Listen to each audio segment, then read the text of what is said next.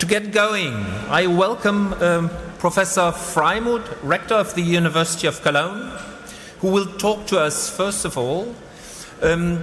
Still in the aftermath of Corona, our time schedules are a little bit mixed up, so unfortunately Professor Freimuth has to open two events this evening, which came to fall together due to Corona delays. So I welcome Professor Freimuth, who will now open the conference.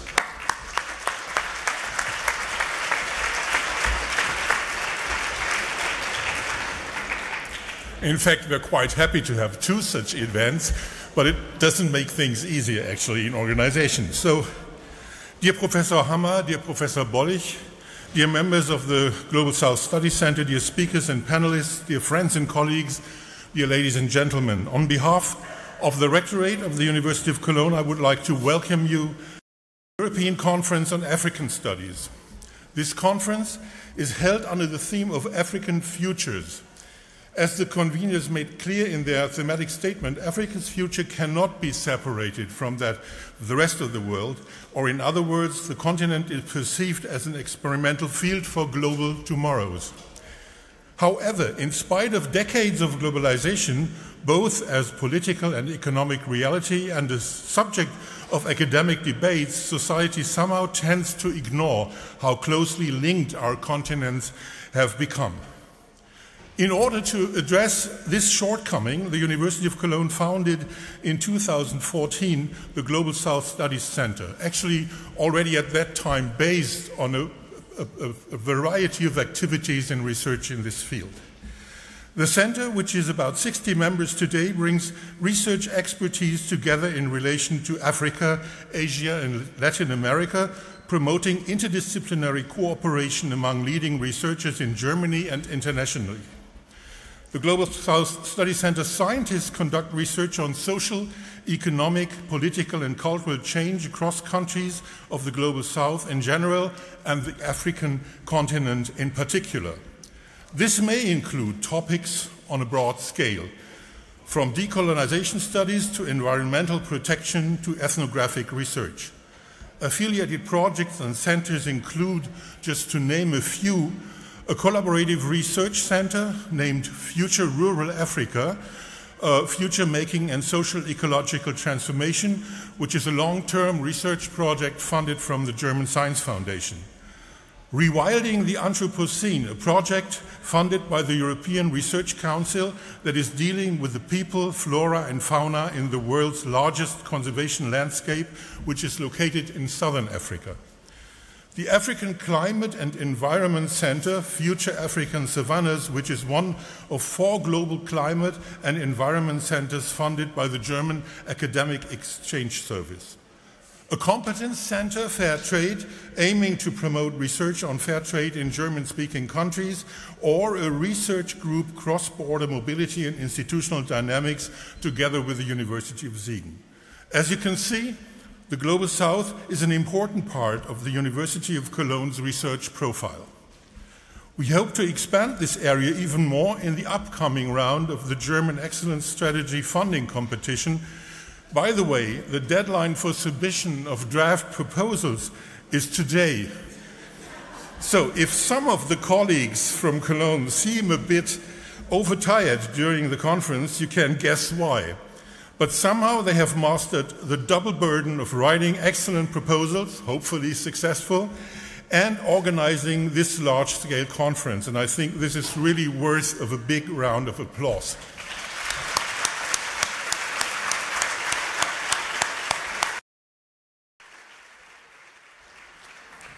In connection with our research profile, I would like to emphasize that many of our activities are carried out in cross-continental cooperation. The Global South Studies Center has a strong network of African researchers, and as a university, we strive to further develop such networks. For example, I'm very pleased that in July, the University of Cologne will open a regional office in Accra in Ghana. Like the existing offices of our university in New York, New Delhi, Beijing, and Cairo, our 5th office will serve as a central point of contact for researchers and students from both regions, providing support, coordination, and opportunities for collaboration. I am sure that this will strengthen our academic links with universities in Ghana and beyond. I'm very happy that the university can not only rely on an international network, but also on excellent cooperation at the local level. Specifically, the city of Cologne, in cooperation with the Global South Studies Center, has taken this conference as an opportunity to organize a program for citizens, African futures all around. This program aims to bring essential social, political, and artistic aspects of the African continent into the focus of the wider public. I'm very pleased that our scientific conference has provided the impetus for this civic program, and I would like to thank the City of Cologne for its commitment to realize this timely and important public science initiative.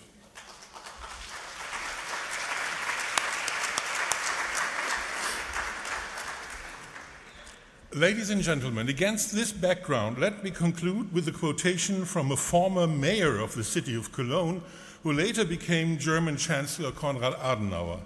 4 years ago, in 2019, the University of Cologne celebrated the 100th anniversary of its re-foundation. Actually, it was first time founded in 1388, then refounded in 2019. The letter was an initiative of the citizens of the city in Cologne. On this occasion, Konrad Adenauer gave a speech in which he defined it as a key mission of the new University of Cologne to show that between all European people, there is, after all, much more in common than in separation. Crises such as Brexit, or most recently the war in Ukraine, make us painfully aware that we need to make further efforts to achieve this goal. And if that was not enough, we cannot just focus on dismantling borders within Europe if that means at the same time erecting new borders on the edges of Europe. In contrast, rather, we need to think globally and put Adenauer's words in perspective. We have so much more in common with the peoples of Africa, Asia, America, and Australia than in separation. Ladies and gentlemen, a heartfelt thank you to the organizers of today's event, the speakers, and especially you, the audience. I wish you all an interesting conference with fruitful discussions, and thank a lot for your attention. And I apologize that I now have to go to the City Hall of Cologne to open the other conference that we have today. So thank you very much.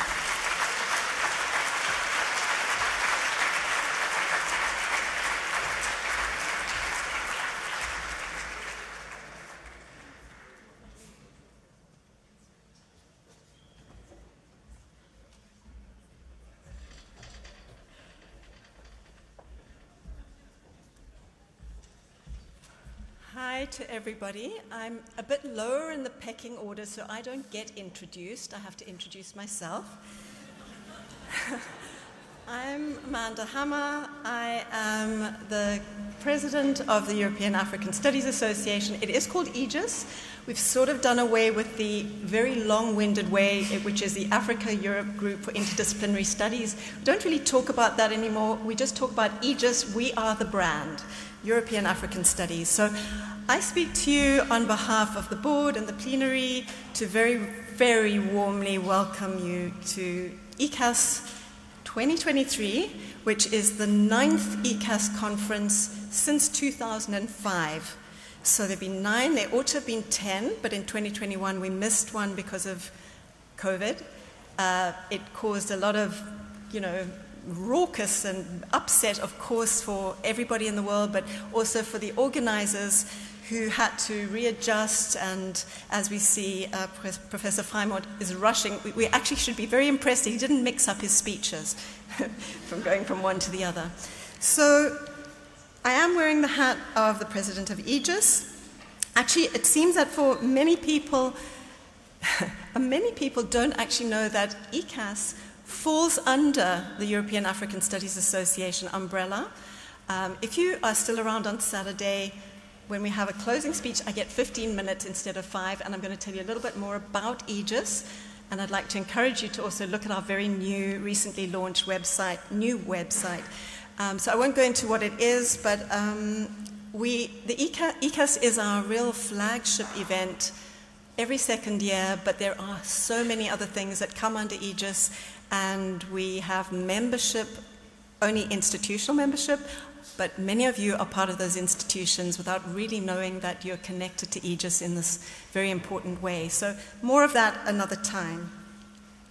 But before turning my attention to you, back to you, I want to be bold enough to speak on behalf of all of you right now in expressing our collective appreciation, especially to the team of committed, generous, incredibly hardworking people who have put together, and for the next 4 days hold together, the multiple elements of this conference that includes the extensive academic, technical, creative, administrative, practical labor. I would also probably like to add emotional labor, much of it voluntary, not the emotional stuff, that has gone into generating a truly amazing program and ensuring that around 2,000 of us could gather here and be productively engaged for these 4 days. I would especially like to recognize the local organizing team, in particular Michael Bollig, Clemens Greiner, Martina Gockfell, in Cologne, Stephen van Wolpeter from Leuven, who is a partner with Cologne, the whole Nomad team, the many student volunteers, as well as other technicians, creatives, caretakers, cleaners, visible and invisible. We are all incredibly grateful beneficiaries of your labor. So please let's appreciate.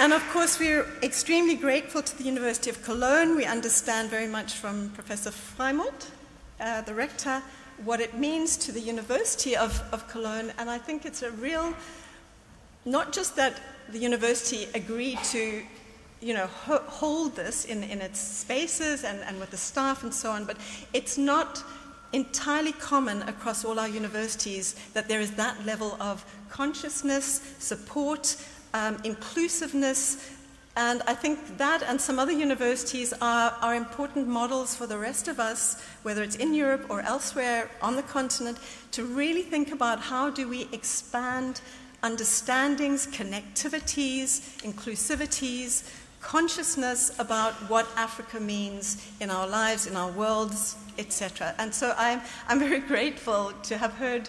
I do not think of those as just like empty words. I mean, it's a real manifestation of just being here that there's that kind of commitment, and I think we should all take some inspiration from it. But now let me turn back to all of you, or shall I say all of us. And I think about us as truly a multitude of minds and hearts meeting to exchange ideas and the fruits of so much intellectual work face to face at last. We've not been able to do that. A multitude of faces crinkling up with curiosity and questions and brightened by exciting discoveries and learning. We are collectively a multiplicity of differences, coming together to explore and challenge in each other and ourselves what we know, or think we know, and how we think from, in, and about African realities, imaginings, possibilities in their immense variation. As we know, this year's conference theme is African Futures in their multiplicities, and as Professor Freimuth also recognized, clearly African futures are simultaneously everyone's futures. And African futuring, this active term coined by the conference volume, published by the Aegis Brill series, African futuring is profoundly linked to everyone's futuring, albeit in complicated and uneven ways that require our keen attention. And many of the sort of program and the panels and the titles are bringing all of the many dimensions to our attention in a very exciting way. So undoubtedly, we are all connected over time, but connected locally and globally in ways that undoubtedly are painfully shadowed by violent pasts and continuing presents. But at the same time, our connections are also potentially shaped positively by the critical consciousness generated through mutual openness, curiosity, integrity, and solidarity. As I see it, African studies spaces provide among the most productive opportunities for questioning and transforming the nature of such connections. So speaking not only as the president of EGIS, but as a Zimbabwean based in Europe, a scholar, a feminist, and absolutely an African studies activist, I see ECAS as precisely the kind of space in which such transformative possibilities can, do, and must flourish. In that, I wish for us all, this rich multitude that we are, a truly uplifting conference in which we both honor and are enriched by such possibilities. So have a fabulous conference. Thanks.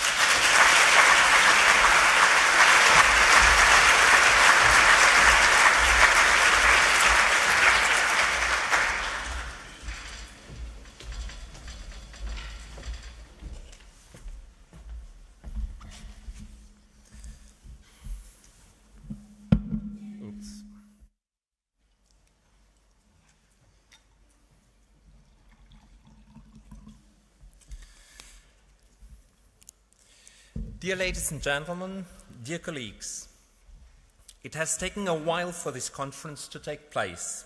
When we parted after an inspiring and very well organized ECAS 8 conference in Edinburgh in summer 2019, little did we know that it would be a full 4 years until we would meet again in person.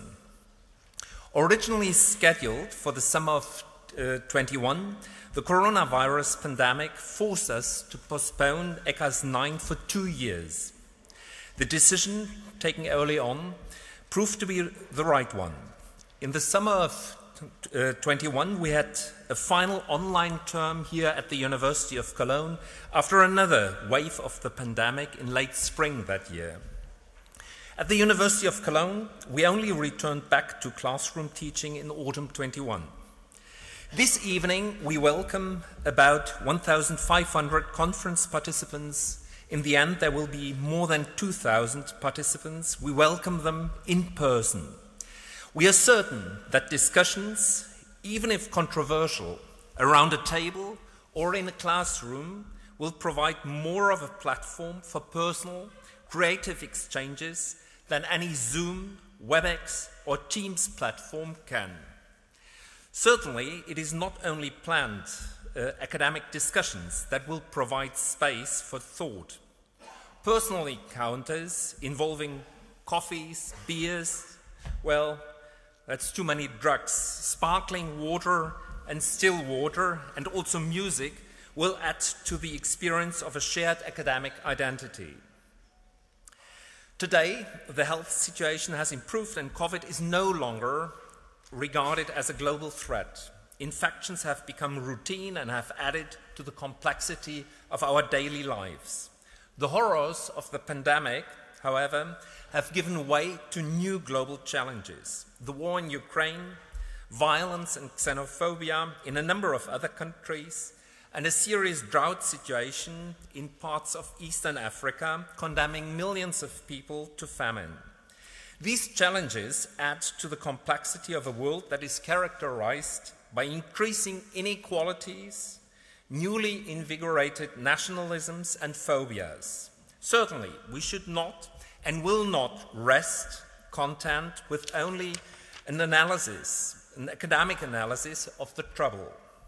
It is the prerogative of the social scientists and humanities scholars to consider future making and to consider and emphasize that, and here I quote from the volume, that there is no single future, as this volume to the conference argues in its introduction.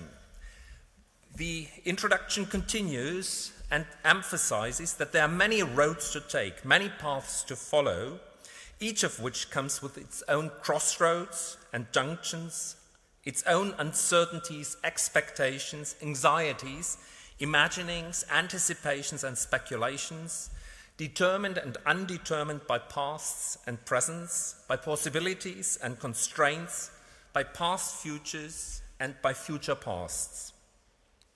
The conference's 244 panels and roundtables, and its about 1,400 papers read by about 2,000 delegates, out of which 550, roughly speaking, come from the African continent, reflect on these challenges. In many panels, though, innovative approaches to global environmental challenges, resistances to failures in political participation, and creative understandings of challenging social, ecological, and cultural dynamics are prominent. Dear colleagues, I'm personally looking forward to presentations from different scientific vantage points and to intensive discussions on futures and the making of futures, both in past and in the present. I'm looking forward now to our first roundtable, and we decided to start the conference with a roundtable and not with a lecture, so that we right away get into discussions and in engagements with the audience. Thanks for listening.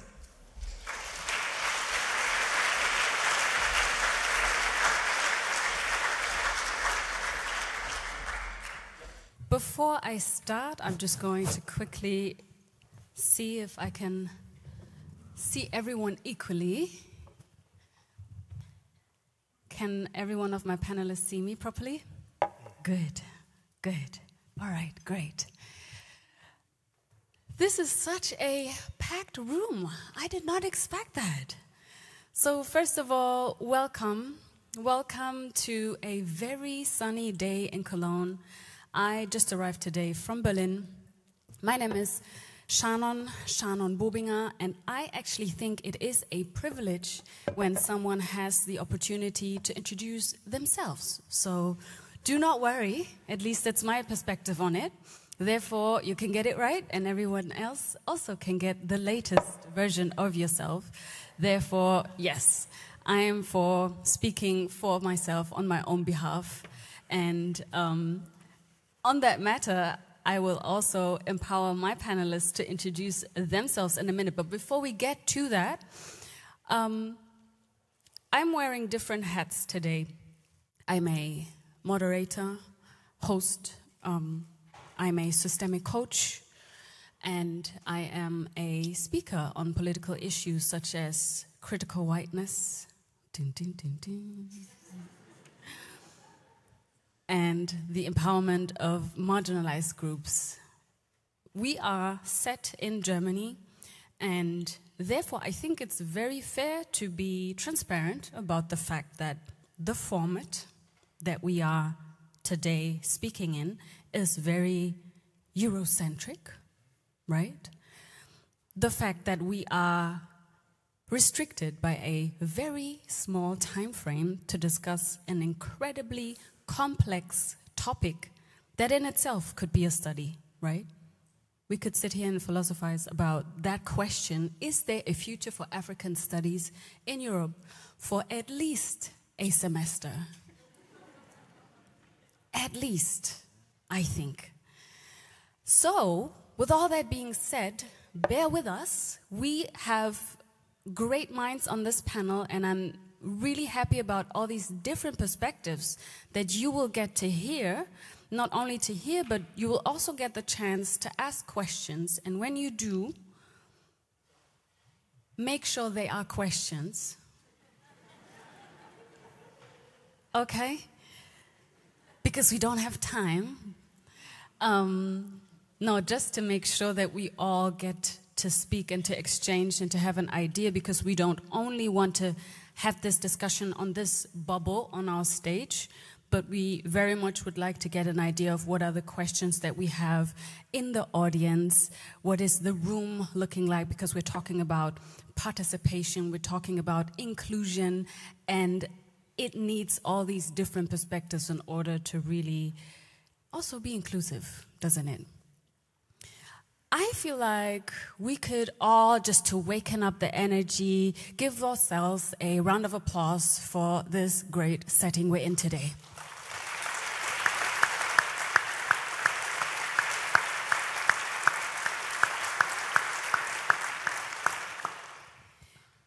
We have a lot that we want to dive into today, and therefore I also want to maybe create some sort of expectation management that today is a day where we get to dive into the different ideas, different perspectives on said question, and ideally leave you with some impulses, right? Because the topic in itself can be quite difficult, challenging, right? And there's only so much we can get to do within 90 minutes, but we want to make that time count, and therefore, without further ado, I would like for you to once again welcome my great panelists. They are from all over the world, and I'm extremely excited, and I feel like I'm going to learn quite a lot myself. So please give a warm applause to Divine Fu.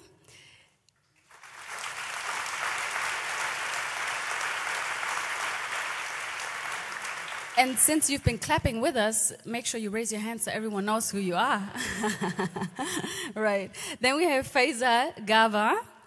Please give it up for Faisal. Then we have Ndapewa Feni Nakanete.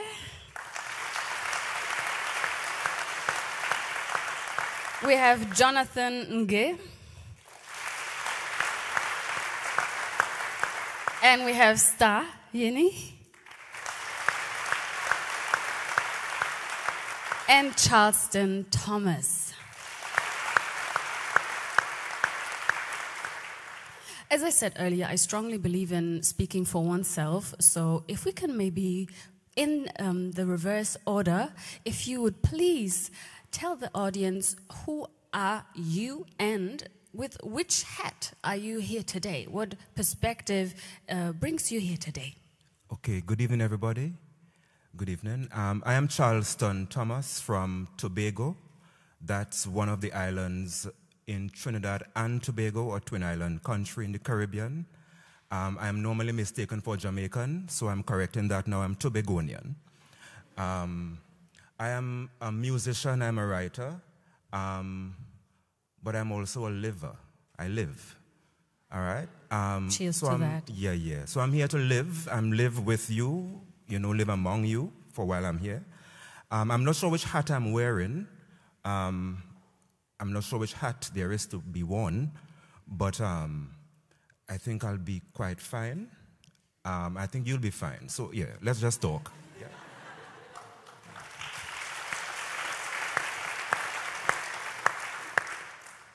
Good evening, everyone. My name is Isthere. I'm from South Africa. I live in Cape Town. I'm many things. Oh, well, I'm also not sure which heads, so maybe let me just go with the flow. But I'm currently writing up my PhD. I work on land and agrarian issues in South Africa.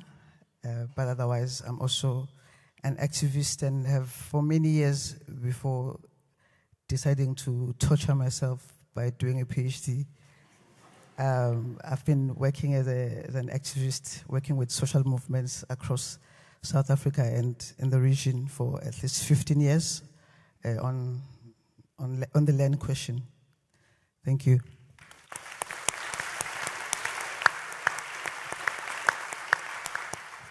Good evening, everyone. It's really nice to be here. Thank you so much for having us. I'm Feni Nakanyete. I know what hat I'm wearing today. I must say I am here as a student and as a village girl who came from Ohangwena region in Namibia, and as an African traveler who is very passionate about traveling Africa and learning from the people in the continent. And besides that, I do also travel out. I haven't been to the Caribbean yet, but I would. It one point. Thank you.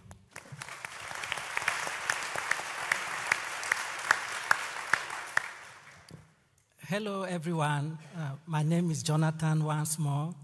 I am a Cameroonian. I was born and raised in Cameroon, did most of my studies there, but then I also studied in Northern Europe, in Sweden particularly, and I have done some research in Sweden, in Cameroon, and also in the United Arab Emirates. So my background is in sociology and anthropology, and the other things. There are many other things that as we interact, maybe we find out more about each other. Thank you.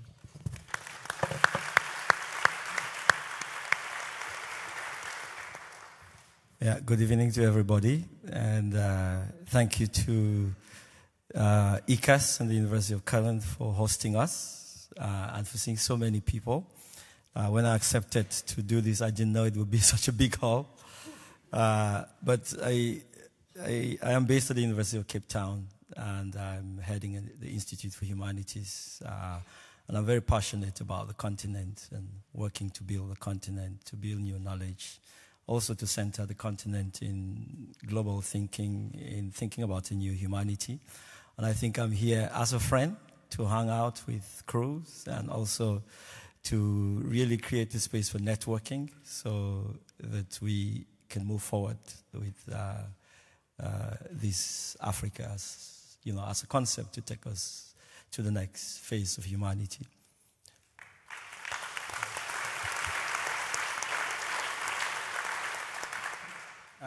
Hi, good evening, everyone. My name is Faisal Garba. I teach sociology at the University of Cape Town. Unlike Divine, I used to teach a first-year introduction to sociology class. For 3 years, I did that course, and on average, we had 980 students. So when I got into this hall, I had a little bit of a traumatic drawback. But I'm happy to be here, and I hope the conversation will be useful. Thank you.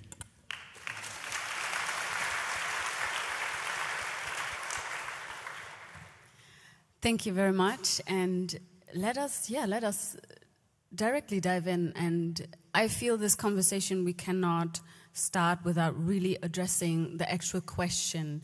And maybe just, if you can give me a hand sign. When you read the question, is there a future for African studies in Europe? Who of you was just scratching their heads? 2, 3, 5 people, 6 were scratching their heads? Can you boldly lift your hand? Okay, so quite a few. And who of you had a very clear answer to that as they were reading out? You don't have to say which answer, just who had a clear answer to themselves when they read out that question. Please put your hands all the way up so we can see properly against the light. It's not a trick question, just trying to read the room. Okay, and the others were neutral?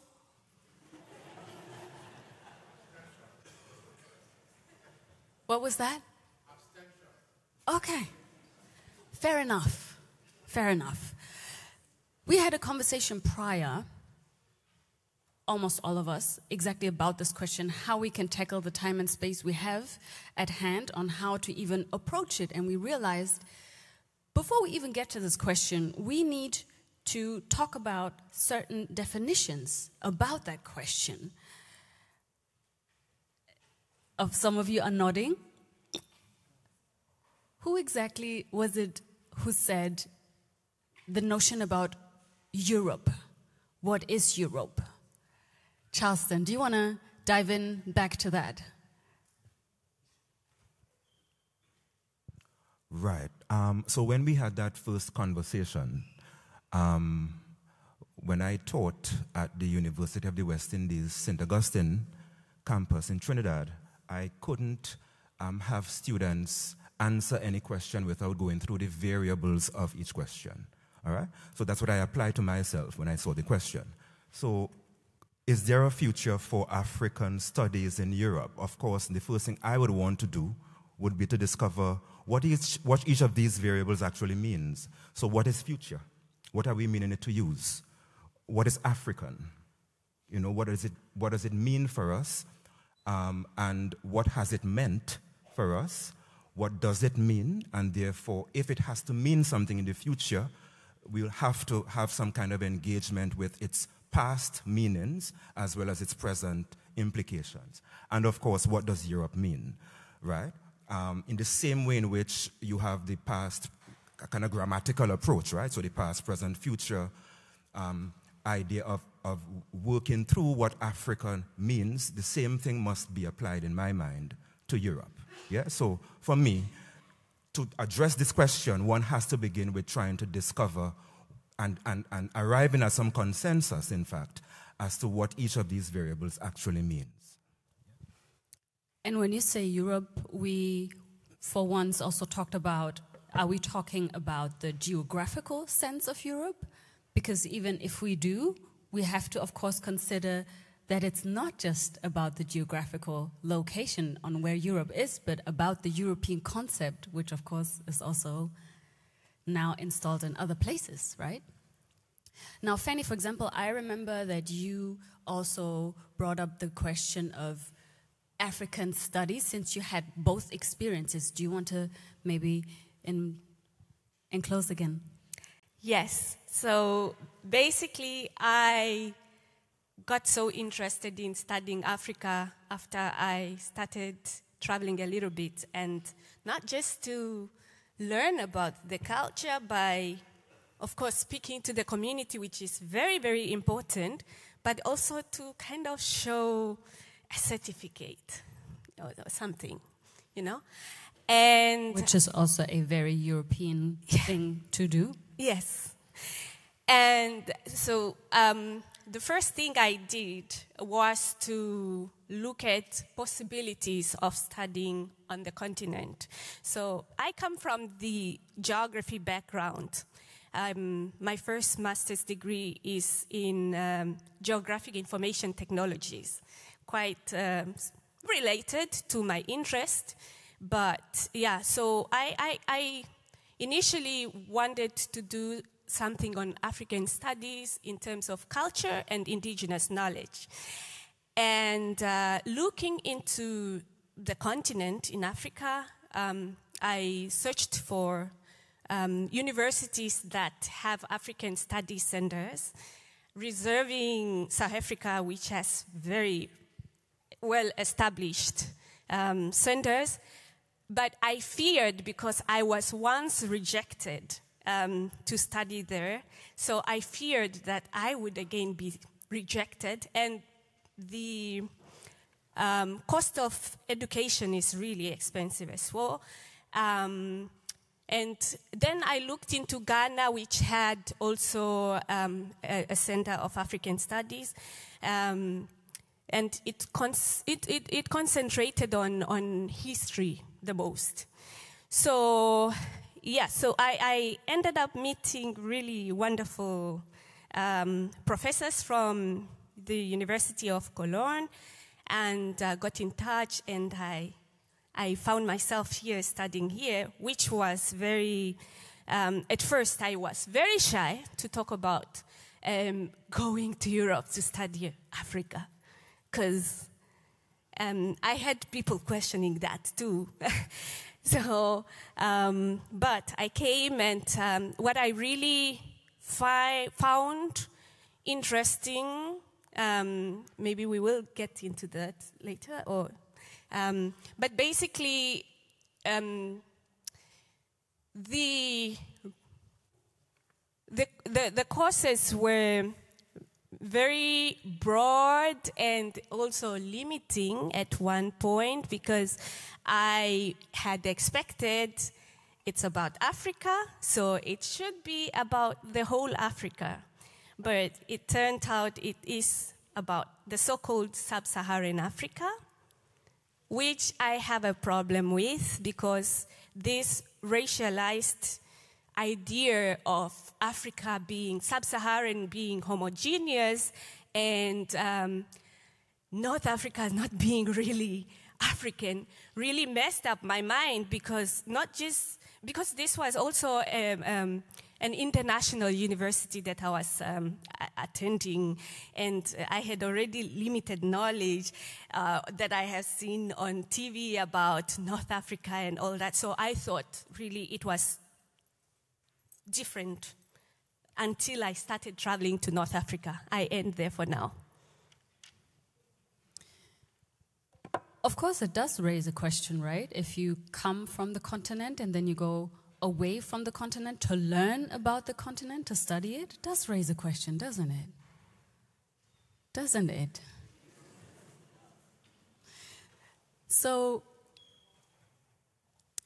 we also talked about, Star, you mentioned the fact that when you were studying, that there were question marks on the credibility of also quoting and citing African scholars once you tried, or once, somebody wanted to challenge the views and the opinions. Do you maybe want to dive back into that? Okay. I don't really remember what you spoke about. It was a while ago. But I would like to, because I think the point there was Europe. We shouldn't think about Europe as a geographical location, but as a center of power and a center of dominance. And we should always look at it in relation to the history, so the history of the continent and of Africa and Europe, which is quite an ugly, brutal, and unequal history. And we see those traces continuing today. But what I want to do actually this evening to try and answer this question, I want to answer this question by sharing a story which for me just captures what I think about this question. So beginning of the year, the Guardian published an article by a historian, what's her name? Joel Cabrita. She published an article about an African scholar, intellectual, by the name of Regina Twala. She's born in South Africa. And she's the second black student to graduate at Wits University in Social Sciences in Johannesburg. And she's a political activist. She writes columns. She writes on racism and sexism. She's an anti-colonial political activist in the 1950s. And of course, she's involved in the struggle, and she gets arrested, and she's out, and she she exiles herself to Swaziland, and she's married to someone in Swaziland, and she lives there. And of course, she struggles to find a job because she's a black woman, and with all her credibility, she struggles to publish and so on. And she gets hired by a researcher in Sweden, a professor based in Sweden. He hires her as a research assistant while she's based in Swaziland. And this professor is interested in questions of Christianity, black churches, and so she pays Regina Twala to collect data, and Regina Twala does research, and she sends data to Sweden. And part of her doing this research, she goes to churches to attend these churches, of course. So she sits there, she engages, and she observes these women dancing and doing all of that in church, dancing around the king, how they dance around King Sobhuza at the time. And so she thinks about this, and she writes about this, and she theorizes about these movements and how the characteristics and what it means in relation to the king and so on. So she sends all this material to Sweden, of course, to the professor. To cut a long story short, she dies eventually at some point, and in 10 years after she dies, the professor publishes this book. The book is published in 1976. It's called Zulu Zion. And it's largely referred to by anyone who's interested in how Christianity in Africa expresses itself in existing indigenous religious beliefs. So this historian, Cabrita, who's been now going into the archives, studying Regina, like, how come nobody knows about this woman? And yet she, and so she goes to the archives at this university in Uppsala. I don't know if I'm pronouncing it correctly. In Sweden, and she goes into the archives like 50 years later, and she finds stacks of papers written by Regina Twala, and she finds actually a paragraph where Regina explains about the dancing of these women in church, and she says, only if you were at this church you could write it like this. She explains it, what it means, and in this book that's published in 1976, the exact paragraph is there. But of course, Regina's name is not there.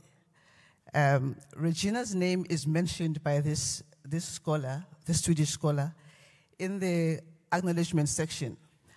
But she's not referred to as a research assistant or a co-researcher who actually was writing. She's mentioned in passing as someone who helped this researcher get contacts in Swaziland. Oh, I want to. She's late at this time, right? So she says the late Regina Twala, who helped me make contact with people in Swaziland. And of course, Regina didn't do that. Regina wrote part of that, and she's plagiarized, and she's not mentioned. And the professor is cited highly. Everybody respects him, and nobody knows about Regina. And she found that actually there were just more than that. And then she says something which I want to bring here, which I just want to read quickly. I'm sorry my story is long, but I think it's important because it is about Regina Twala. And so Cabrita then says in this article, after explaining all of this, what happened with this professor and Regina, so she says, this then is the untold story of scholarship of the hidden realities behind the closely published books that find their way on the shelves of our libraries. We think of knowledge as floating in a realm detached from the messy business of everyday life. In fact, mundane realities of race and gender shape what is counted as knowledge. And actually for me, I don't even think it's mundane. I think that's the crux of what we're talking about here, right? And gender here is not incidental. And of course, race, both working hand in hand. And I'm raising this story because Regina was an activist writing in the 1950s, right? This is 2023, and so many of us can relate to Regina's story because it's a reality for most of us. I'm not going to ask people to raise their hands, but if I were to ask some scholars in this room who can relate to Regina's in different ways, I wouldn't be surprised if I see a few hands. So for me, that's the crux of it. If we think about the future of Europe, of African studies in Europe, how do we deal with these power dynamics, which still very much shape knowledge production today? Thank you. I'm actually quite a huge fan of asking the audience. Thank you very much, and I also very much think it's a very good example of where the status quo in regards to that conversation is. And I would like to ask the audience who can relate to the story shared by Star. If you can just raise your hands and raise them high, because since you're so many, it's not that easy to detect these hands. And you can also weight them so I can detect the movement. All right. For now, we can wait with the questions. I just wanted to see who we have in the audience to have an idea of how are we going to continue this conversation, because if most are in a similar context, so to say, then we can talk completely different than if there's no one who can relate to what we're talking about is here. Faisal, when we talked prior, you said it's very much about tools and outcomes, politics and economy. Do you want to touch back on that regarding the question, what you thought when you heard the question first? Is there a future for African studies in Europe? Sure, thank you. So I always ask myself this question when, we have gatherings like this. Why are we having this conversation in Cologne and not in Maputo or Accra? Good question. I think the reason is simple. Is because at some point in history, Europe conquered Africa. Okay? Now, this process of conquest, which was material, was preceded and cemented by intellectual conquest. Right? Now, this process of cementing material conquest with intellectual conquest means that power relations in terms of geopolitics and political economy is central to any notion of shifting the basis of knowledge production. Okay? So that it's absolutely normal to think about, let's shift the terms of knowledge production, but we remain in a situation where extractivism drives African economies. Okay? So the point I'm simply trying to make is this, that any idea of the future of African studies in Europe has to ask the question, but what is the role of knowledge production in social transformation? And I'll cite some examples just to concretize this. So in Africa, you have two, I think, important sites, where colleagues come together to think about the continent through this academic enterprise. One is CODESRIA, Council for the Development of Social Science Research in Africa, and one is ASAA, right? Now, central to the formation of CODESRIA was how can intellectuals on the continent take their social responsibility seriously? Because they cannot afford distancing. They cannot afford to think of the continent as an intellectual object, as a site of curiosity. It is an existential question.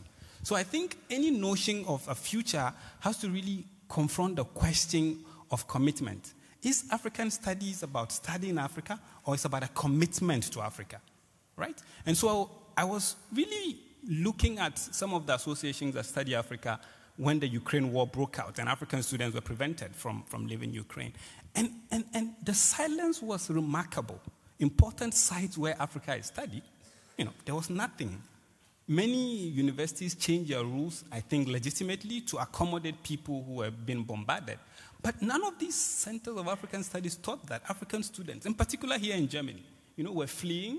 And I'm currently doing a research with some of them who have been giving eviction notices to leave Germany. None of these centers thought it was important to thematize this, but also to ask the question, what is the role of solidarity in a context of war, right? So for me, this thing about power is really central, else what we do is we skirt around the issues, right? And then engage in an intellectual exercise, right? Which is brilliant. I love that. But the point is, what does it do, right? And we have to also finally ask, and I promise I'll stop now. We have to finally ask the question, right? How did African studies begin? In the U.S., we know the history, right? Cold War, pre-Cold War, kind of the emergence of the U.S. Post-Second World War as the important superpower which was trying to have spheres of interest. But in Europe, African studies really was largely, especially through colonial anthropology, the handmaiding of colonialism. Okay? But there was a precursor to that, which is a bunch of Africans, some brought here initially as slaves, but also some who had come to study in the latter part of the 1700s and 1800s, who were thinking about the rights of people, in particular the idea of the Moor, writing about them. Amours was a key figure in that regard. Amours was writing in Jena when people like Hegel came over there, completely ignored what he was working on. Because at that time, the momentum was an expansionist project. Okay? So I'm just trying to say a number of things, just to say one thing, that power is central. And if we do not address the question of power, then I don't think any future is really possible without taking account of the present and how the present is unequal. Thank you. Thank you, Faisal.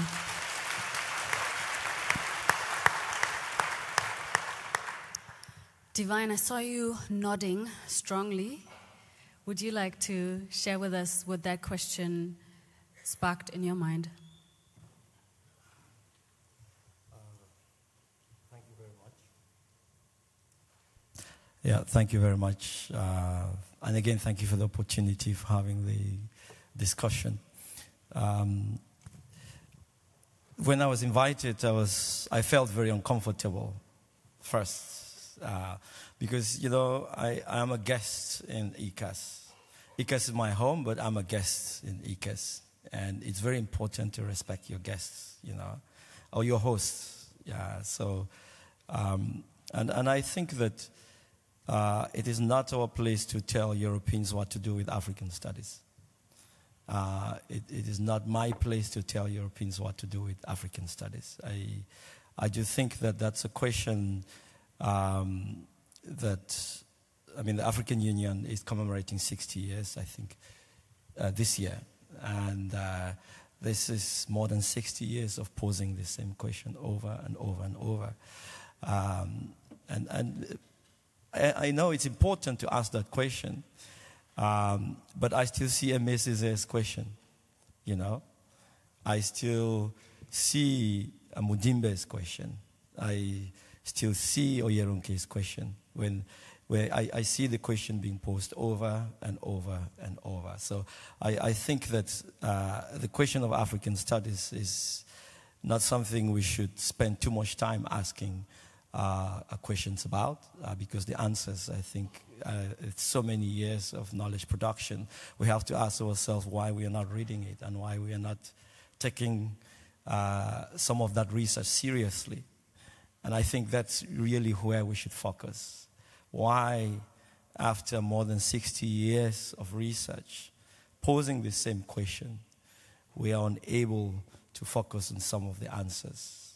You know, if you look at Joseph Kizerbo, if you look at Paulin Otonji, if you look at all of the scholars who have produced knowledge over time, this has been a very important question, whether the idea of Africa. So I would say it's really not our place to ask you. I'm really more interested in what we do with this on the continent and with each other.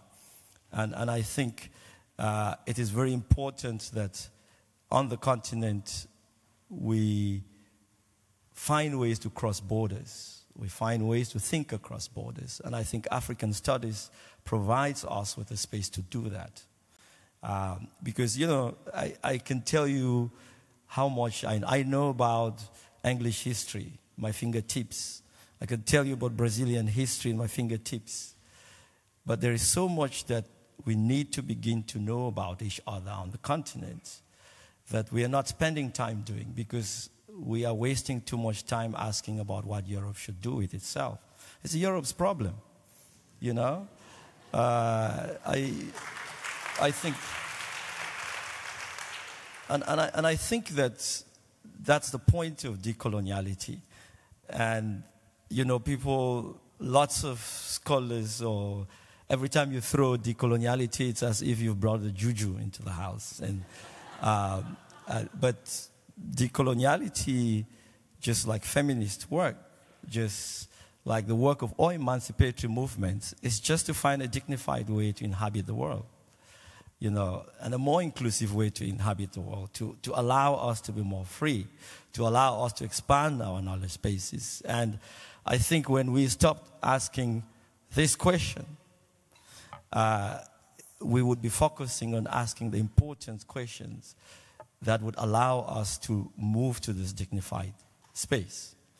And I think over time, the research that African Studies has done has pointed us to really deep conceptual vocabularies, to conceptual tools, that if we spend time deepening, we would be able to offer humanity other ways of having to see and inhabit the world. You know, but we cannot do that if we spend so much time asking about what Europe should do with African studies and what it should do with the future. As the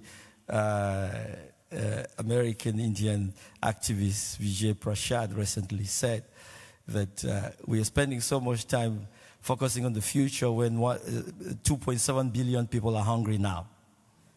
You know, but we want to spend so much time talking about what they're going to do tomorrow. It's not that it's not important, but 2.7 billion people are hungry now.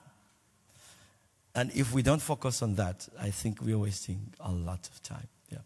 Thank you. Thank you, Divine.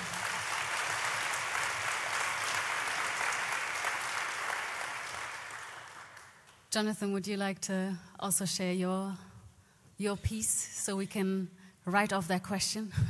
Okay, I mean, being the last person, then I get the opportunity to say, I don't know, respond to anyone, respond to all of you. And first of all, I will start by saying I have a slightly different take on this from my colleague Divine. I think this is a very important question. And the reason I think it is because all the different things we talked about, whether it's about taking care of billions of or hundreds of millions of people who are starving, it is connected to the question of knowledge production and how knowledge about Africa is produced. And when I listen to, the comment of Star, the response of Star and also Pfizer, the one thing, common thread which I got from them, they talked about issues which are related to exclusion in knowledge production. The kind of approaching Africa as a place of extracting knowledge, and that is just the relationship. So for me, my response to this question goes first like in one or two steps. The first is, where is the question even coming from? We know it is not happening in a vacuum. So the reason why we are asking why this question is so important, in my opinion, is because, first of all, going back to what African studies, especially in its present form, modern African studies, what it is all about. Basically, it is about, foregrounding the African experience, foregrounding the African knowledge in the studies and theories and methods which are applied to studies on Africa and the people of Africa and African societies. And this approach came about as a critique to the method and approaches that were used in traditional disciplines, the more established traditional disciplines. So the role of African studies, in my point of view, is like a pushback. Like the way you're going about studying Africa and its people is very questionable because it resorts to the story which Star just mentioned and also the point which Faisal mentioned. Because the way knowledge is produced, the way we go about it is something that needs a very careful examination. Now the point is, the next point then becomes, if that is what African studies is about, and that's where I can understand perhaps the frustration or why Divine has a different take. If this is the goal of African studies, then why are we discussing this? Why are we still discussing this issue? Maybe 60 years after political independence.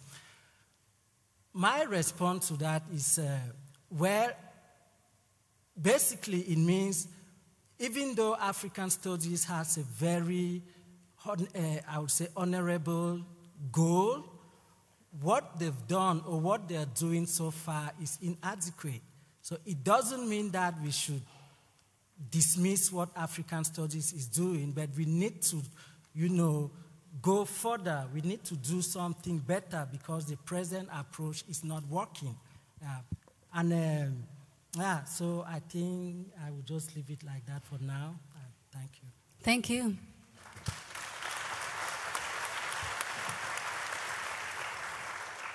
So as you've heard, we have very different perspectives to the same question, which I think is the most interesting because that way we get to discuss, we get to exchange, we get to listen to people who disagree with us, which I think is such a good exercise in also just expanding our horizons and just finding common grounds, or maybe just learning completely different sides to a story that we haven't considered just yet.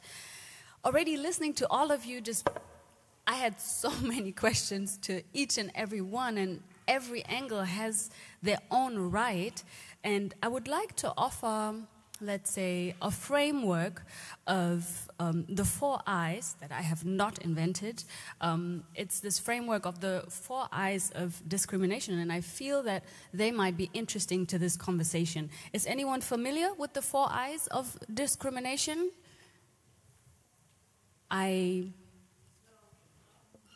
One person says no. And we are how many in this room? No, I'm actually, I don't know why I'm acting like a professor myself. I'm not. So the 4 I's, they start with ideology. The first I stands for ideology, right? The second one stands for institution. The third one stands for interpersonal. And the fourth one stands for internalization. And I feel that these 4 I's have popped up in all these different perspectives to the question. And when Divine said, why are we concerned with the way Europe views African studies, I thought to myself, yes, you're right. Let's just, turn our backs and do our own thing about it.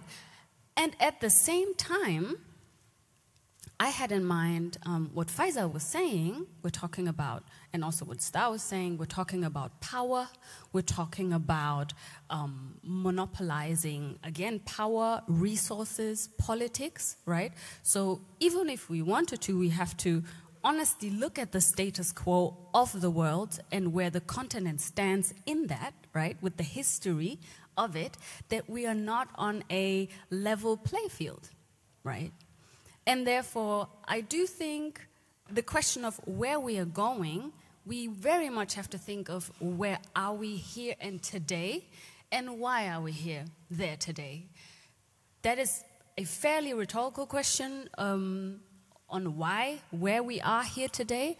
I'm just posing it to maybe create another level of where we can discuss from, and maybe not that much, is it a valid question or not, but rather, where are we going to move from today? Because I very strongly agree there are 2 billion people starving today. And we need these solutions today. And on so many occasions, we are in formats like this, and we talk and we talk and we agree and we say yes, yes, yes. And we feel that the world has changed, and then we step outside and we realize ideology in the majority is still different. The way it translates into the institutions, and therefore who has access to what resources, is still very different.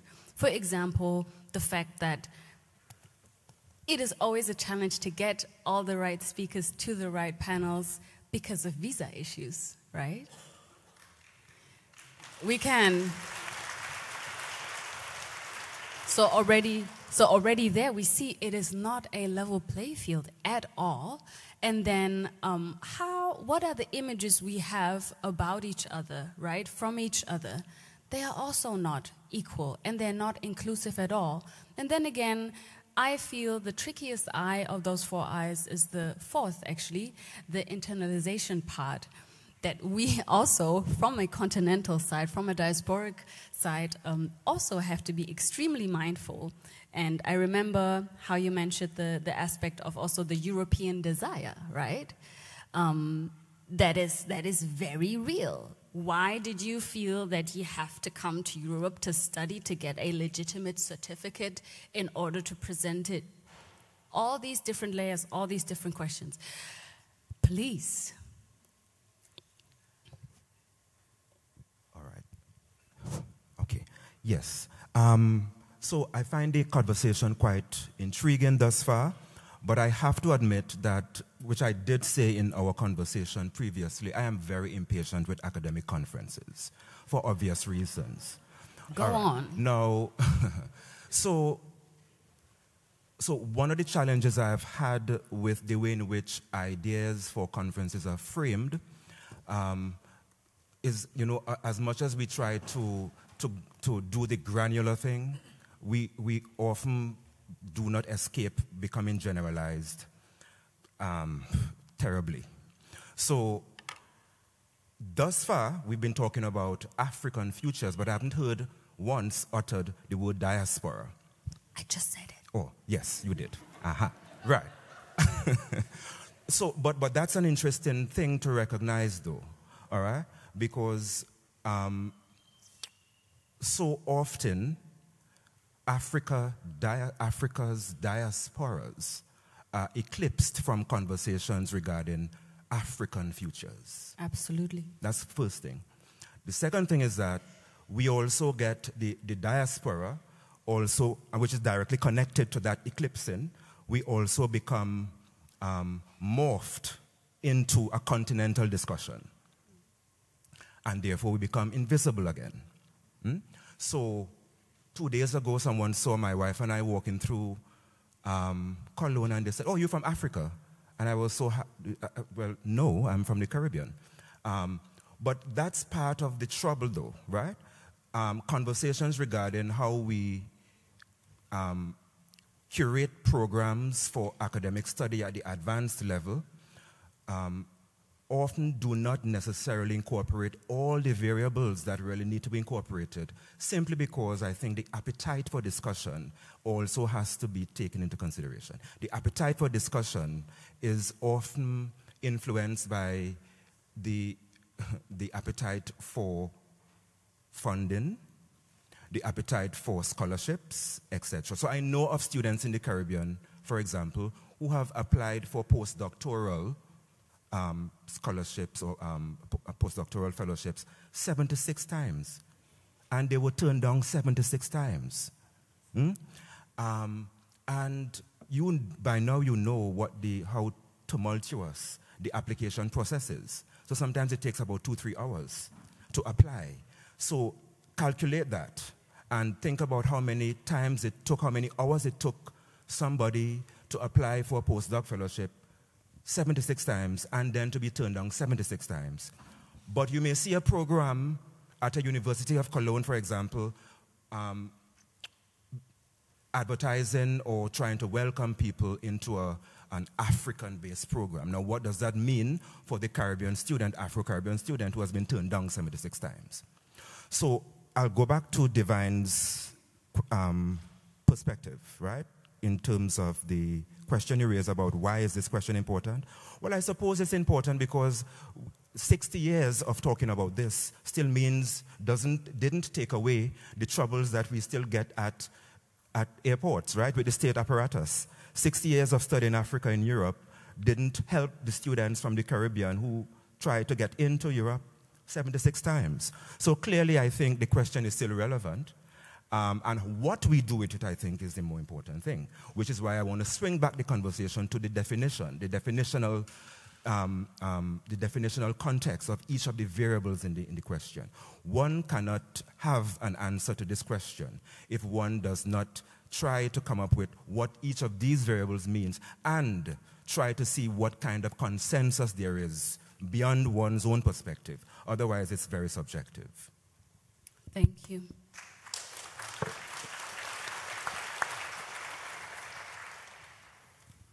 Did someone raise their hand? I wasn't sure. Yes, please. Yeah. Divine. And after Divine, I would like to know whether there are questions in the audience. And if you have some questions cooking, then prepare them. And right after Divine, you'll get the chance to ask. Okay. Yeah, thank you very much. Just to clarify, I'm not saying the question is not important. It's a very important question. But we are spending too much time on it. That there are so many other questions to ask that we have to ask. You know, a few years ago, I think it's Nigerian-British scholar Ben Okri.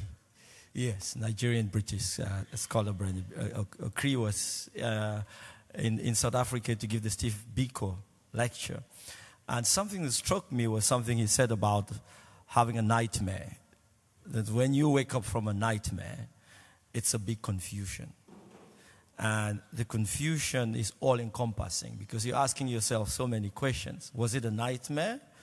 Or was it a story? What does it mean? And what should you do with a nightmare?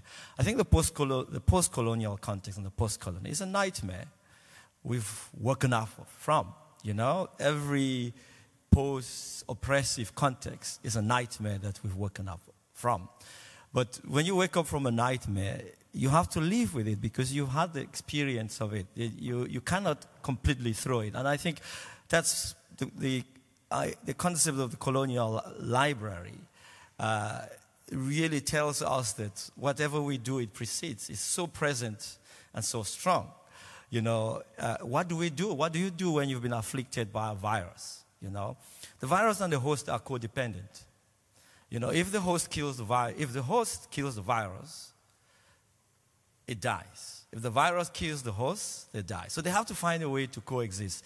And I think that's where we should be pushing to, you know. And there are lots of ideas about doing this, whether it's about convivial knowledge, whether it's about expanding knowledge archives. You know, there's so many ways that we can do this. And we should move to that. We should be moving to the place where, like I said several weeks ago in Oxford, we have to be dancing our own dance.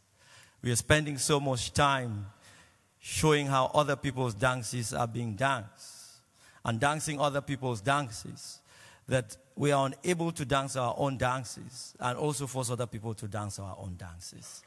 And to do that, I think African Studies provides us with a platform, really on the continent, to invest in doing a kind of a communal science, to do a science where human compassion is at the center, to do a science where we understand what Ubuntu is, where we understand what friendship is. It's not my place. I can't force Europeans to understand that stopping a visa is inhumane. Europeans have to deal with their inhumanity. You know, if 60 years of doing African studies haven't shown Europeans that Ubuntu means having to deal with joy and discomfort, I can't teach them, you know.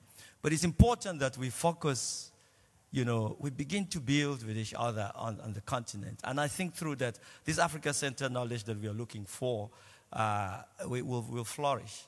But we can't do that if we spend so much time asking this important question over and over and over. Thank you.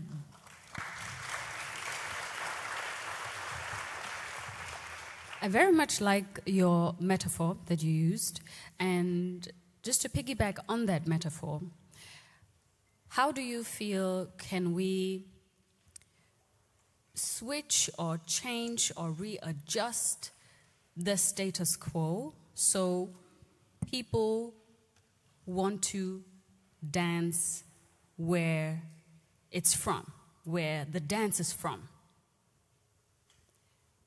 How can we facilitate and create that space, that dance floor, the DJ, the drinks? You get the picture? The food, the music, to remind ourselves, but also globally to remind where that dance is from. When at the moment, everybody loves to outsource, and if it's from abroad, then it's interesting, then it's verified, then it's credible. How do you feel can we invite people to that party back home? Please. And I did not forget the part about the question. Just bear with me. Sorry, I didn't want to miss that point about diaspora. I think it's a very important one. Because if you think of the history of this thing called African Studies, right? I mean, this was something that began with a Pan-Africanist impulse.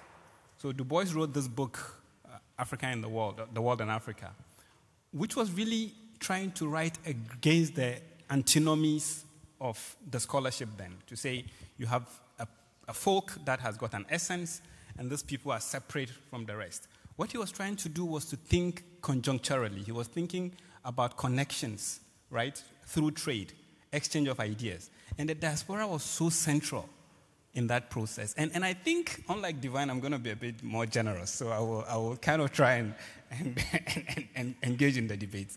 I think the diaspora is so important to this question. Look, there are many Africans or Afro-Europeans who consciously avoid spaces like this, consciously. They avoid spaces like this. And the question is why?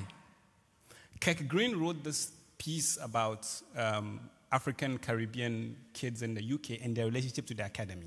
And his claim is that there is perhaps an apprehension in the academy that these people might come knocking and possibly they might break the door of the academy because they have a stake. And this is what I mean. So it's possible to say, oh, you know, African studies, Africans in Africa. But the diasporic scholars or people in the diaspora actually leave the horrors in the belly of the empire. And so they're not dealing with Africa as something distant. They're dealing with the reality of ongoing dehumanization here. And I think if one is thinking of a transformative agenda, then that question has to be central. Because part of the intellectual limits of African studies, I think, is this separation, this idea that you can cut off Africa or a slice of Africa and study it in isolation, right? I mean, it methodologically doesn't work, but it works for a number of reasons, right? Jobs are related to it, of course. These are practical questions. You know, are you an expert of 14th century Swahili history? You know, it's like, that's it. That's where it begins, and then you move to another one.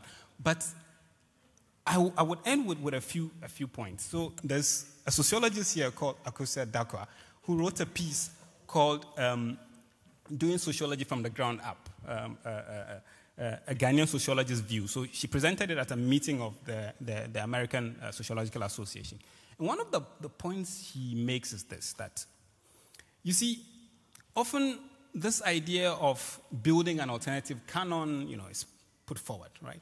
But the question is, what do you do when you have students who know Ibn Khaldun, who know Mafeje, who have read Amina Mama's work, and then you send them to Cologne, and then the professor of sociology is like, what is this? Right? So the point about taking African scholarship seriously is important. It's important for two reasons. One, this debate about decolonization actually happened in the immediate aftermath of formal independence in Africa. Right? So in places like Ibadan, Makerere, Dar es Salaam, people were dealing with issues of concepts and categories. Right? So this thing called tradition, I was in a number of presentations to them, people use the term tradition, right? But what is it? Is tradition a thing or is a process? Right? People talk about our tradition, but that thing has a history, right? Because you need a tradition to distinguish it from modernity. Right? My own discipline, sociology, is a discipline of modernity. But then you give the anthropologists kind of, you know, the traditional, right? That which is unchanging. But these things still form part of the tools that are used today, right? So for me, this question of building an alternative canon which sits side by side and engages in a conversation with the established canon, I think is a very important one. I think the diaspora is so crucial here, you know, to say, how do we take the struggles of the diaspora seriously instead of just, you know, seeing it as something on the side. And the final point I want to make, right, is there are people that I think are doing fantastic work here. And some of my friends, I'm not trying to kind of just give you a shout out for nothing, but I think you're doing good things. So people like Francisca Zanka, you know, I think are really doing important work to question, you know, the narrowness of migration studies. You see, the whole theoretical basis of it, right, is from a particular historical trajectory, which then gets abstracted and applied to the rest of the world. And these people are really thinking seriously in conversation with the rest in a very, what I think, ethical manner, right? So there are spaces of hope, I think. But the question, I think, is you cannot just sidestep a process. You have to deal with the elephant. Unfortunately, it's easier to sidestep it. And if we don't deal with the elephant, I don't know, in 2057, this might be the topic of the next ECAS meeting. Thank you.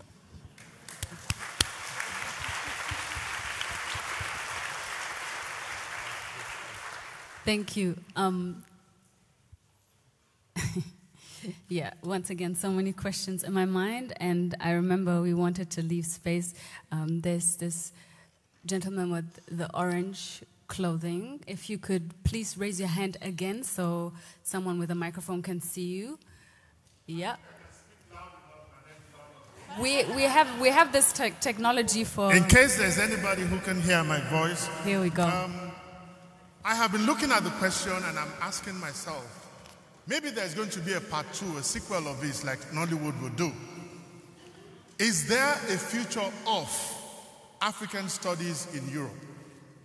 Would that question, when you change that for to off, would we be saying something different? The other question is there a future for African languages in Europe? Are we taking stock of how African languages are being studied in Europe? And then, I dare ask, is there a future for African languages in Africa? Thank you very much.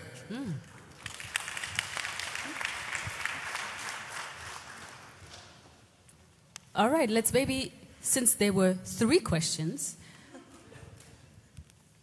Charleston, you felt compelled to answer to this one. I thank you for your question, brother. Let me start to answer by saying this. I can think of no university in the Caribbean in which there is a European Studies Center. Neither a Euro-American Studies Center. And I'm saying that for a reason. So I have to also admit and be honest about my own angst about the interest of African languages in Europe and the interest of African studies in Europe. What is the need, I would ask, and whose need is it? What's the intention, and whose intention is it? And I go back to that word I had used earlier, consensus. Did Africans and its diaspora have any consensus on the study of African languages in Europe? Did we even okay it? So I think those are important questions to ask. I don't have an answer, but I will, endorse the questions by saying, one of the things that I think we all must do is ask ourselves individually a very important question. Where am I? What is really my perspective in relation to Europe and in relation to Africa and its diaspora?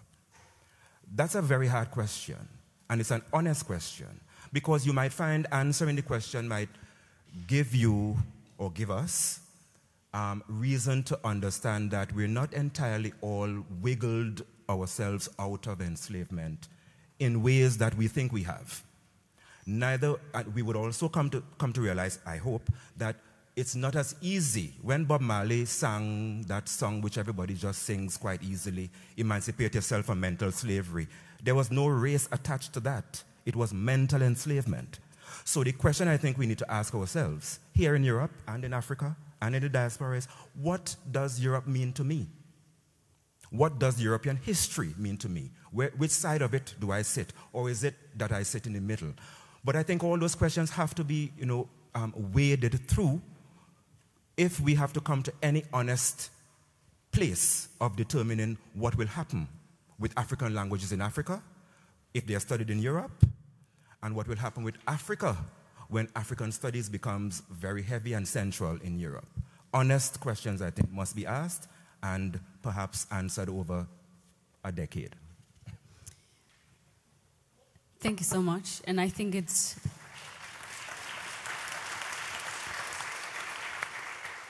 a sign of a fruitful conversations if we leave with more questions than we came with. And maybe another question to just put it out there in the room: who is even creating these curriculums? And to what extent are they true? And to what extent is our decolonizing still colonized? More questions. I saw several hands up. the gentleman in the very first row. And the lady over there waving dynamically. I see you now. That's the kind of energy I need. Thank you. Please. Starting or ladies first? If you don't mind. No, I don't mind. Please. Thank you. I had to. Yes. Right. My name is Mutsidisi Matibe from South Africa, University of Pretoria.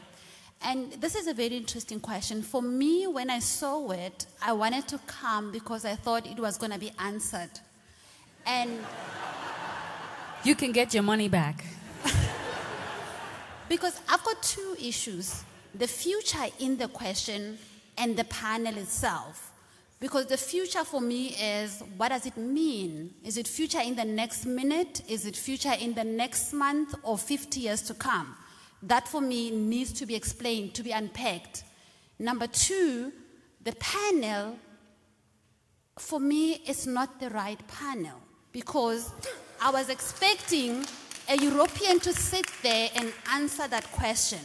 But now they're pushing it to the continent and say, do you see the future? My question is, what's the present? What's the current? Before I answer the future. Thank you.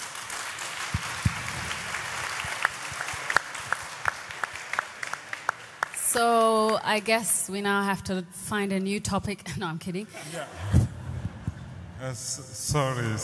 Just because thank to the panelists for your excellent... And we, just for one moment, I did not forget your question, and we will definitely touch on this. Let us gather this question as well, and then we'll get to both. Yeah, just to congratulate the panelists for their excellent contribution. Even sometimes there are the divergence of views. Sorry that I'm more Francophone than an English speaker, but I introduce myself. I am coming from the United Nations. I am based in Geneva, Switzerland, and I am working on anti-racism agenda. Kamara? From what? I believe we've met. Okay. I'm from the United Nations and working on anti-racism. And now I'm leading also the section on people of African descent, including the International Decade for People of African Descent, that we are finalizing the program of activities. I see my brother who is from West Indies. I think Sir Hilary Beckley was your professor, probably, and the other one. And I will not enter into the diasporic things, and because it makes sense. It makes sense.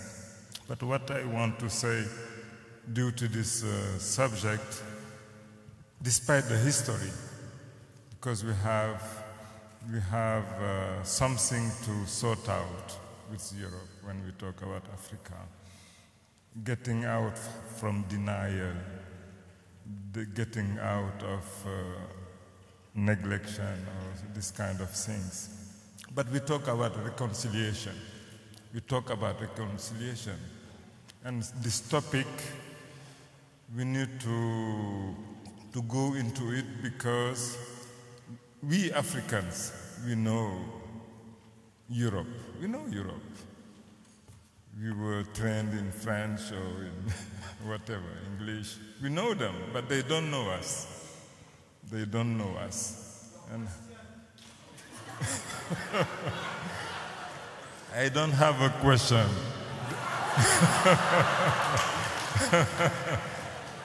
And having African studies will mean for me that they need to know us. They need to know us.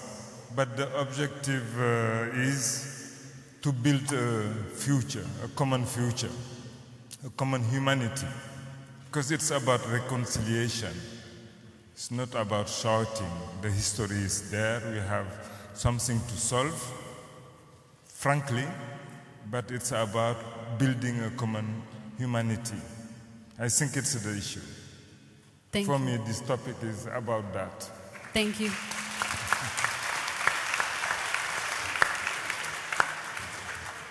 Now, back to the previous question. I'm not sure whether we can answer it. I would like to try. Please. I won't answer it per se, but perhaps what I found very interesting is what I'm involved at this point, which gives me some hope. So basically, I'm doing a PhD study that is binationally supervised. I feared after my master's degree that if I just focus on being here and have one particular supervisor or two from just Europe, I see a lack of collaboration, and it's very important to have African people, whether it's now from the diaspora or from the continent, involved in the co-supervision, in the agreements. But I am one of the very few. So when one is studying here, it's likely that the supervisors would be from here, or if they are from the continent, then their involvement may not be compensated for. And therefore, it is very, very difficult for professors on the other side to take up another responsibility. So I think there is a potential in these African futures or African study futures. And I think in terms of language, I wanted also to give a very inspiring experience I have had while I was studying here. So I was very curious to study Kiswahili. I know I had encountered people who would ask me why would I want to study Kiswahili while I'm in Germany. And I often said, I am here for a short time, but I'm going back to Africa, and this language is going to help me so much to connect with people from different parts of Africa.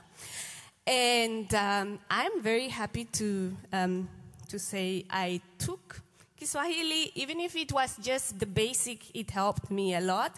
And I was very impressed that, you know, the teacher or the lecturer was also from Tanzania, not somebody who learned Kiswahili maybe on YouTube. Yeah, or from here, and yeah. So I do see the potential. I think, yeah, there is a lot to do to get there, but also I think it's very funny because coming from the society that I do, we don't talk much about the future. We talk about the present. And to envision the future, I think it's a scholar thing sometimes than the society that is being studied. And yeah, it has been now how long that these studies have been going on? What solutions did they bring? That's one question that I tend to reflect on often. Thank you.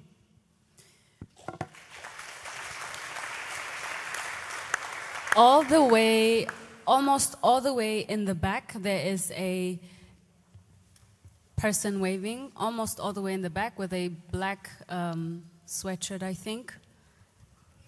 In the middle. Further back, further back. On the left. We have to be fair, right? Here we go. Thank you very much. My questions will address some of the concerns that have been addressed by the previous two speakers. When I read the topic, is there a future for African studies in Europe? It elicits for me two aspects. One, is there a future for Africa in African studies in Europe? Is there a future for Africa in African studies in Europe? It will, if that answer will address the questions of the panelists on the far right, who talked about why this discussion is not being held in Maputo or somewhere in Nairobi, where I come from.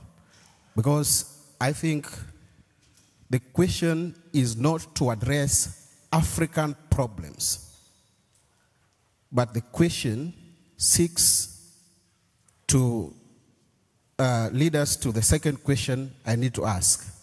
That is it sustainable to continue generating knowledge on Africa in Europe?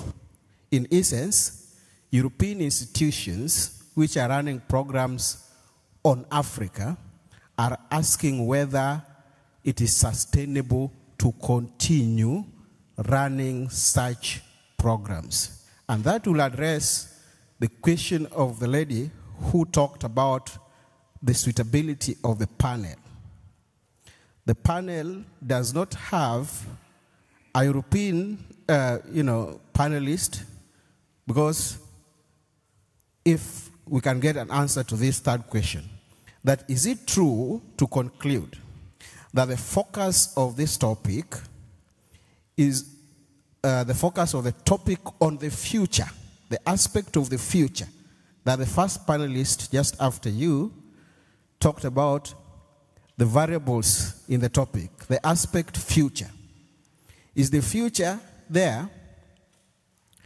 The focus on that future, is it on African problems, or is it on the future of the sustainability of such programs here? For example, the Global South Studies Institute of the University of Cologne, in the next few years, will it be relevant? Can it continue operating? That is those are my questions. Thank you. Thank you very much. Isthere, do you feel compelled to respond? Well, I'm not even sure if I can answer the question, but I have a few points to say in case I don't have another chance to speak, because I'm also looking at the time. Yes, I was going to say something about that. We would take 5, maximum 10 minutes before we close off, just so you have an idea. Okay. So for me also, like I said earlier, Europe is not just a geographical location. Some of us are studying in South Africa, but what are we reading? What are we being taught? You know, if you look at the reading lists that some of our professors give us, it's European scholars. So it's not just because you are studying in Europe as a location. Europe is everywhere. You know, it crosses borders, it crosses everything, anytime, anywhere. So it's quite dominating also in terms of what we're reading. So the trick or the task is how we bring in how we engage with other scholars who are rethinking Africa. I mean, there's a lot of that that's already happening, and our task is to engage not in paternalistic ways. If I think about, for example,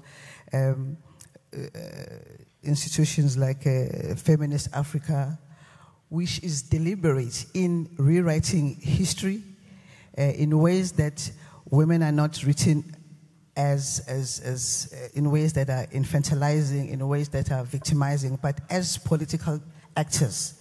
But because when you read a lot of history books and how Europeans have portrayed African women, it's just those pictures of women with naked breasts serving men and being mothers, and that becomes like a status quo, how women are conceptualized in literature. So how do we rethink that and unlearn some of that and be deliberate in engaging with that? Yeah. So that will be just my closing, because I'm looking at the watch and I don't think there'll be another chance for me to speak.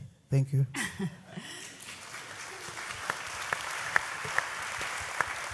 Thank you. So, yes, I'm also looking at the watch, and since we're quite a few people on the panel, I had asked you previously, because personally, I'm a huge fan, if it's possible, not by force, but if it's possible to leave a space as such today with a constructive thought, with a constructive impulse.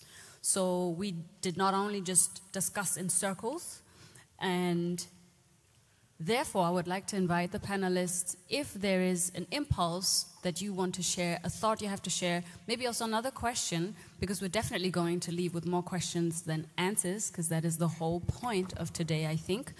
Then I would like to invite whoever feels compelled first to share their constructive closing remark of today's conversation, because I understand there are so many layers to it, and yes, we cannot, as I said, the lady will get her money back. We cannot answer that question fully, whether there is a future or not, because there are still so many variables in it that we have not defined. And I think this will be a continuous process to continuously define them. And therefore, I'll leave the floor to my dear panelists. Jonathan, would you like to start? Okay. Well, the first thing which I would say is that the issue of the future of African studies and whether it is Europe has a stake in it or not is something which I think is not even up to anyone, as Divine mentioned, to tell Europeans what to do or not to do, because they will continue to study Africa. They will continue to mind Africa's business, whether Africans like it or not. But then what is very important is, like in the beginning, you know, the rector and a number of speakers, they did mention some very catastrophic events. You know, they talked about the pandemic, they talked about the war in Ukraine, and they talked about famine in East Africa. And what all these catastrophes have in common is that they started as local problems. They're very localized. You can place them in specific places. But within a very short period of time, you could see that the effect and implication went viral and global. And that's exactly what African studies, the issue which African studies is trying to address, might sound as a local issue, but it is very global, and precisely because we are dealing with problems which, you know, expand across borders and regions, it is the more reason why we cannot close the door and say, well, we think that this is our problem, or this problem is only connected to this specific region, so the rest of the world don't have a say to it. That would be a mistake. Yeah. So the discussion now, the issues we are trying to discuss, in my opinion, is not even about whether we should open the doors to everyone or to other people, but about setting up, you know, like the terms, you know, coming to some kind of consensus and understanding about how to go about solving local or regional problems which have global implications. And today, most of the problems we face have that kind of global implications. Thank you. Thank you, Jonathan.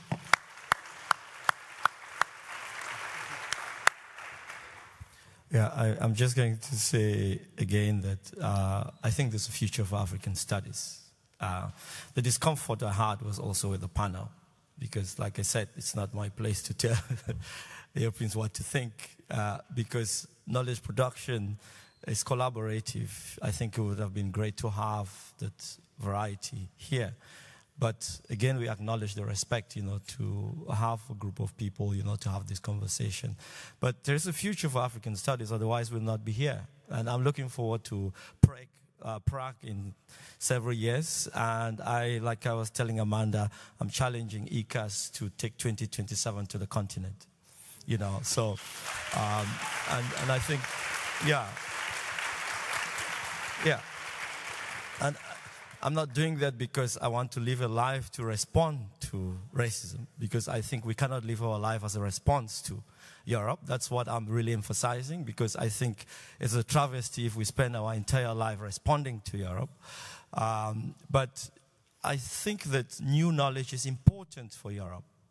It's not just important for us. There are lots, as long as we don't take science as a communal exercise, there are lots of discoveries that Europe itself is missing because we are not including all of this perspective. And I think African Studies has provided space for that. And the next years, what we should be doing is investing in those. I was very happy to see that Mamadou Diawara was giving one of the keynotes and others, because they're doing groundbreaking work, investing in conceptual work with Makamo. That this investing in these scientific conceptual vocabularies help us to make other experiences intelligible. And that's what we should be investing in. African Studies should be moving to that rather than focusing on repeating the question over and over whether we need it or not. Because we need it. Thank you.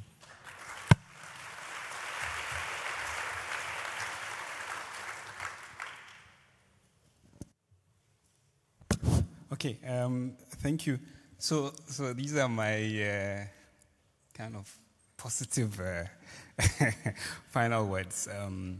So I think the first thing for me is this, that I think anyone should be able to study anything.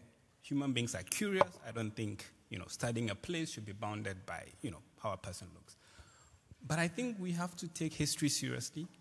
We have to take context seriously. For me, these things are important. And I want to use this small kind of example. So there's a guy called Herbert Villekazi who wrote a short text, and the title of the text is this: Was Karl Marx black? That was the title of the text. Now, the first part of the text carries the science of the moment, some kind of eugenics nonsense and so on.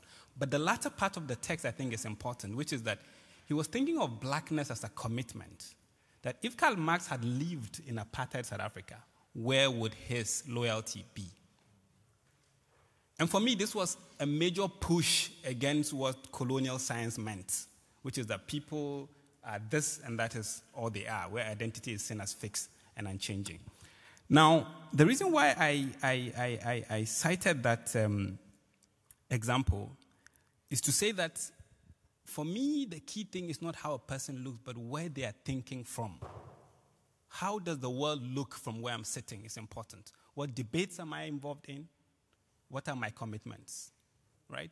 As Star says, some of our, one can be based in Burundi, but they can be the most Eurocentric scholar you can have. Right? Because Eurocentrism is not something limited to a particular place. But really, location matters. I think that is something crucial.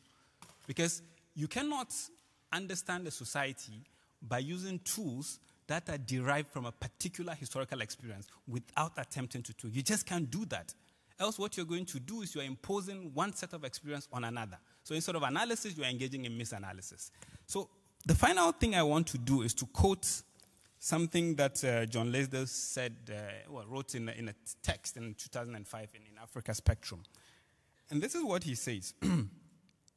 How far can we look to our predecessors for lessons in how to edge, not that Europe does something, but that Africans be allowed a better chance to help themselves? Thank you very much.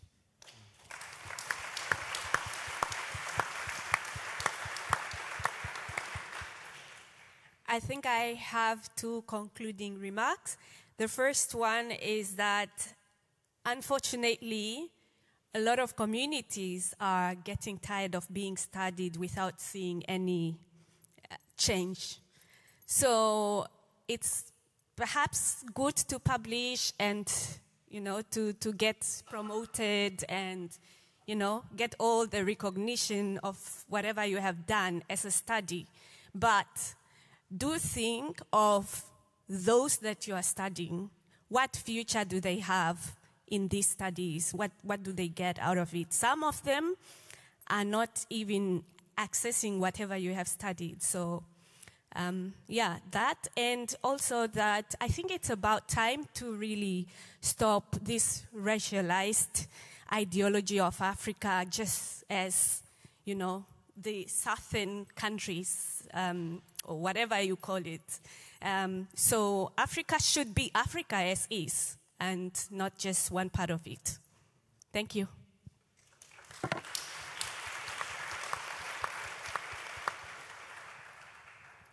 Okay, so I think if I should leave you with anything, I would want to leave you with the opportunity to do some deep introspection, because I think ultimately we're talking about relations, you know, our positionality to historical relations regarding Africa and Europe. That's the first thing. So what have these relations been, and where am I? You know, how am I constituted? It's an important question to ask. That's the first thing I would say. Secondly, just to add to what Feni has mentioned, my impatience with conferences has also to do with the challenge I have with the heaviness of academia. Academia has really not given much thought and mind to the people on the ground. It has used the people on the ground for its gains. But if you were to ask yourselves, if we were to ask ourselves,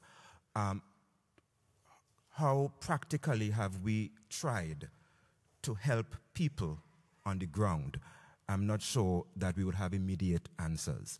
So I would also want to add to what Feni has said in relation to academic discourse. I think I will challenge the ECAS conference to imagine a very innovative endeavor. I won't want to call it a conference, a very innovative endeavor to actually hear from the folks we like to speak about and then see what we can do with that narrative. Thank you.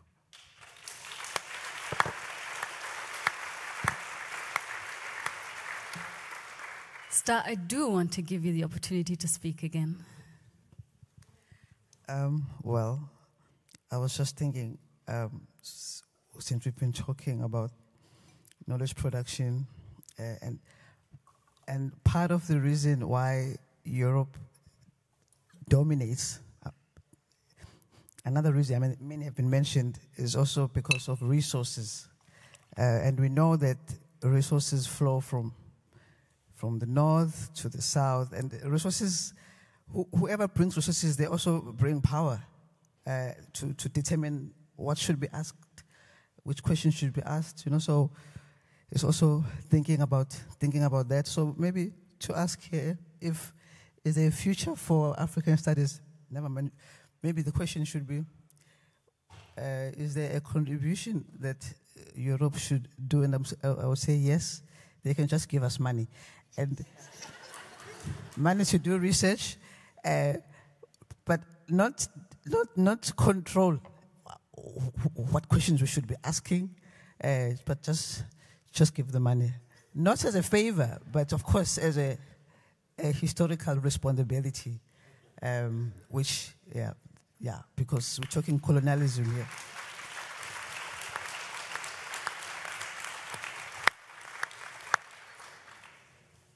You've witnessed this conversation, and we are going to leave with way more questions than we came in with.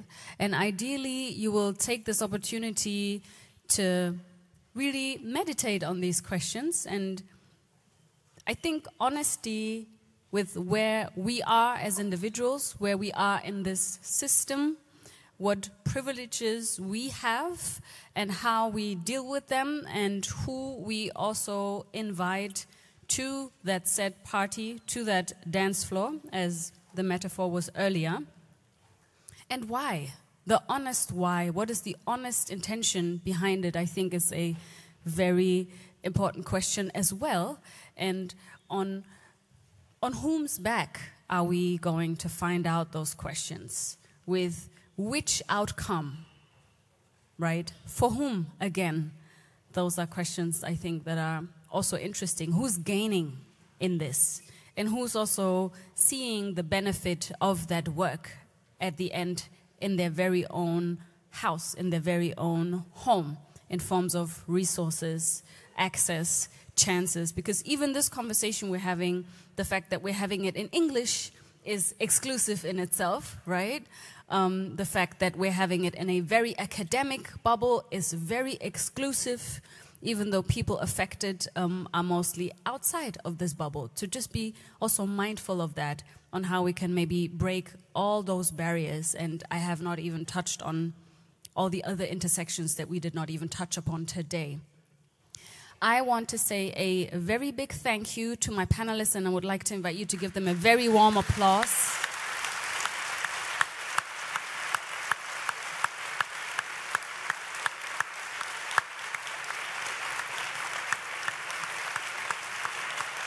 It was a pleasure to have this conversation today, and I'm very curious on how that sequel is going to look like in maybe, who knows, Kigali, for example, right? Or even in the West Indies.